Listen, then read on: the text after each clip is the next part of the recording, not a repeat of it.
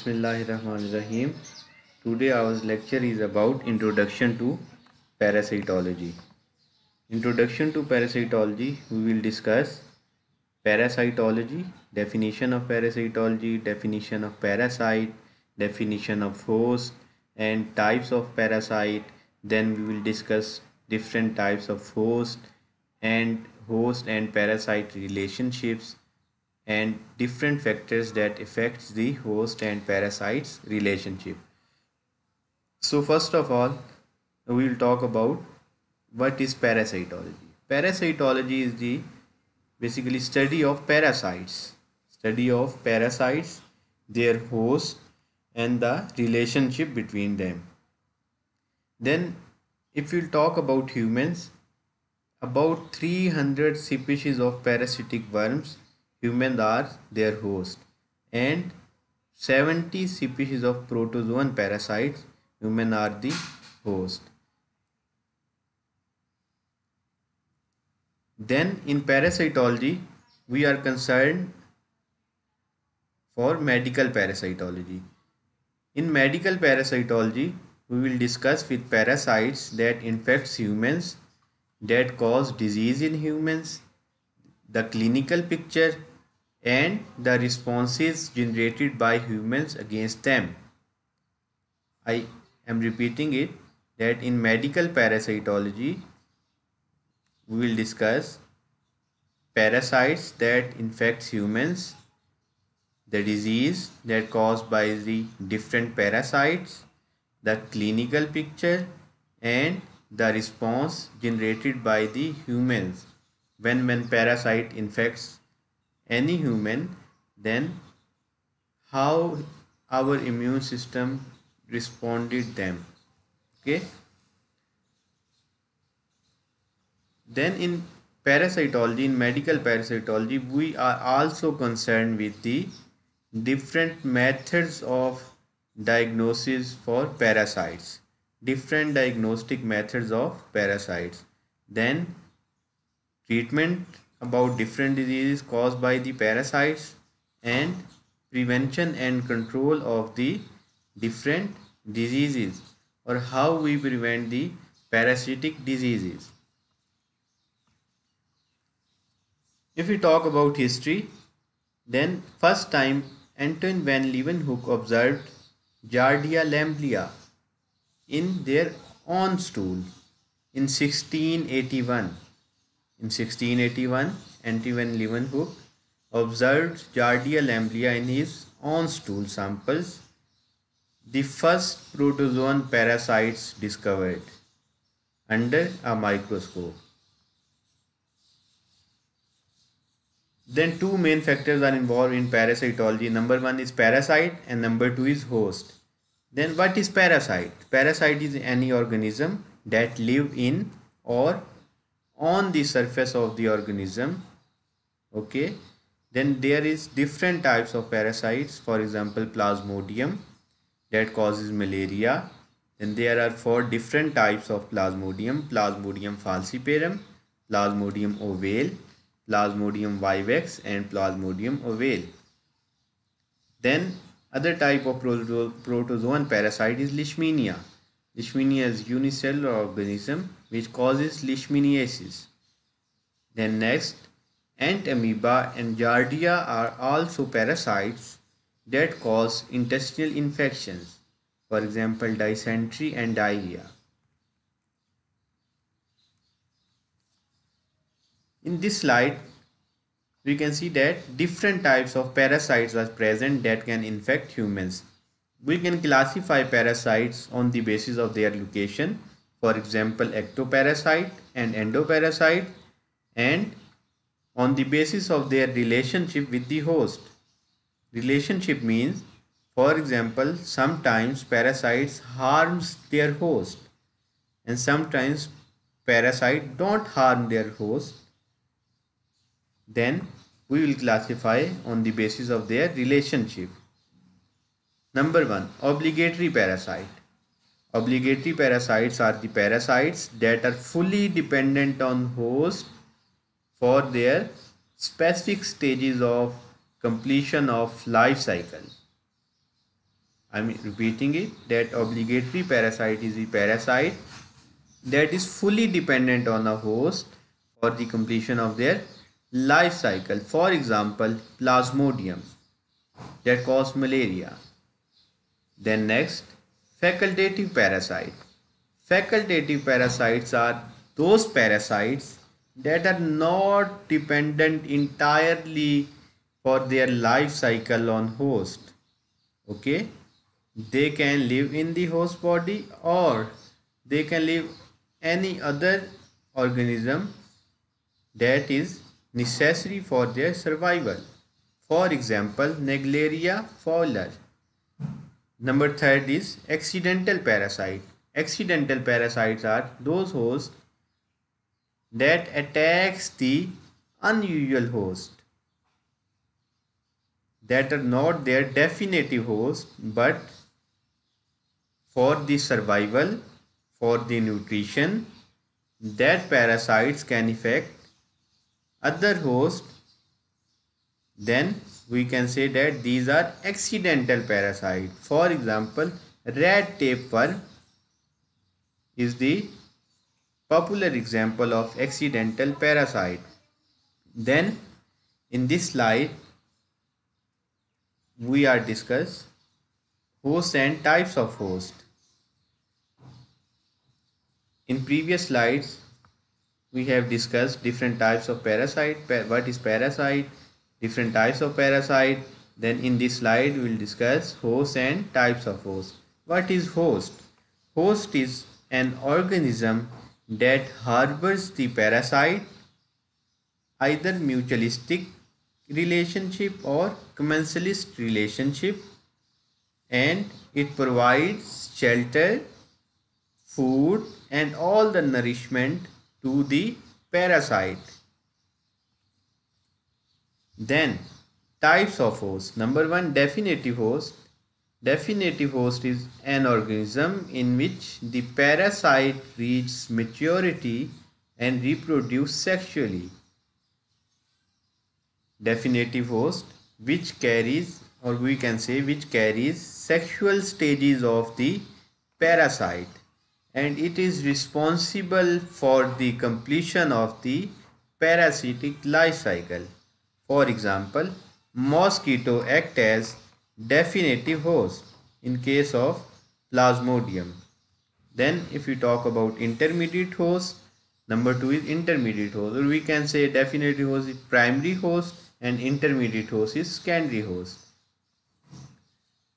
Intermediate host is an organism that harbors the asexual stages of parasite, and it often acts as a vector of the parasite to reach its definitive host.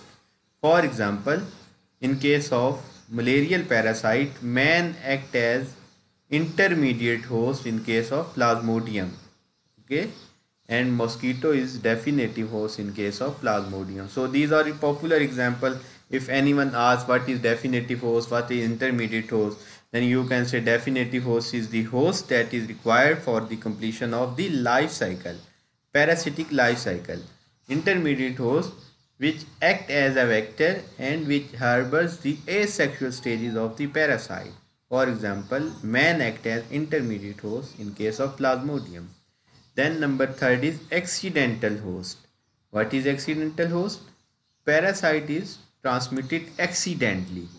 For example, a parasite has definitive host other than that host, an organism that generally does not allow transmission to the definitive host, and many times accidental host is act as dead end host. For example, Echinococcus granulosis. And number 4 is razor wire host, an organism that harbors a parasite in absence of their host. We can say it is razor wire host. Then different types of relationships are present in life, and same here in parasitology. Host parasite relationships are mutualism, parasitism and commensalism. If you talk about mutualism, In mutualism, both parasites benefited. In parasitism, parasites benefited and host is harmed. And in commensalism, two host and parasites, two organisms lives together without harming each other. I am repeating it. In mutualism, both host and parasites are benefited. In parasitism, parasite is benefited and host is harmed. And in commensalism, they live together without harming each other. Then very important term, what is life cycle of parasite? Life cycle is series of developmental stages starting from the egg till the maturation of parasite. These are the developmental stages starting from the egg till the maturation of parasite. Then we divide the life cycle into two major categories: direct life cycle and indirect life cycle. Indirect life cycle, parasite requires only single host for the completion of their life cycle. For example, Entamoeba Histolytica requires only one host, that is human. And indirect life cycle, parasite require more than one host for the completion of their life cycle. For example, malarial parasite. In case of malarial parasite, human act as intermediate host and mosquito act as definitive host, or we can say human carries asexual stages of parasite and mosquitoes carries sexual stages of parasite. So these are differences between them. Then we should know about factors that affects the host parasite relationship. First of all, we will discuss parasitic factors. Parasitic factors including strain of parasite, which strain is affecting the host or which strain causing the disease. Number two is number of parasite. If parasite is increased in number, then pathogenesis will be higher, and if parasite is lower in number, then the pathogenesis will be lesser. Then size of parasite. If parasites are large in size, they can affect more sites in organ in body, and if parasite is smaller in size, they can uh, affect lesser sites in our body. Then life cycle.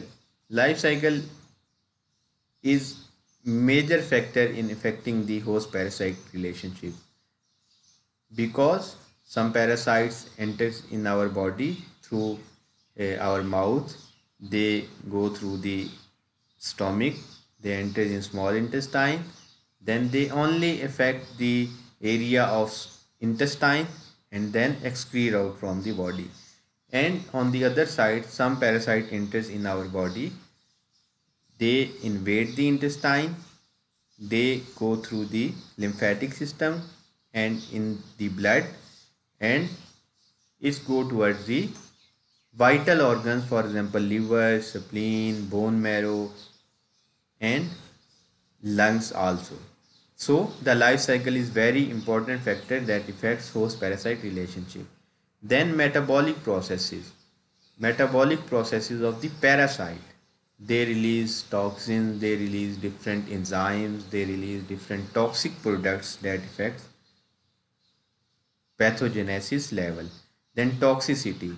Toxicity correlates with metabolic process, that on any toxic product that released by the parasite that cause the increase in the pathogenesis. Then there are some host factors that also affects the host parasite relationship. For example, age. If the age of the host is uh, lesser than the 10 years old and above the 50 years old, children and aged persons are more prone to infection of the parasite as compared to adults. So age plays important role in the parasite and host relationship. Immunity level of the host. Second thing is immunity level. If someone is good immunity level, good immune response, then they can easily tackle the parasite. And if someone has lesser immune responses, low immunity, then it is very difficult to handle the parasite in parasitic infection. Then next is coexisting disease. If anyone has diabetes, anyone has HIV, anyone has any coexisting disease, so the parasite can overcome on the host and cause more pathogenesis as compared to the absence of coexisting disease. Number 4 is lifestyle. If any host have a good lifestyle, okay, then there is lesser chances to infect by the parasite. Then number 5 is nutritional status. Nutritional status means the intake of food, daily vitamins, other nutrients. If you have a good food, then you have good immunity and parasite don't cause any disease. And if you have poor nutritional status, then you are prone to parasitic infection. So these are the different factors, parasitic factors and host factor, that affects host parasite relationship. So these are the different definitions, basic definitions of the parasitology. So you should remember them. Thank you so much. Keep watching.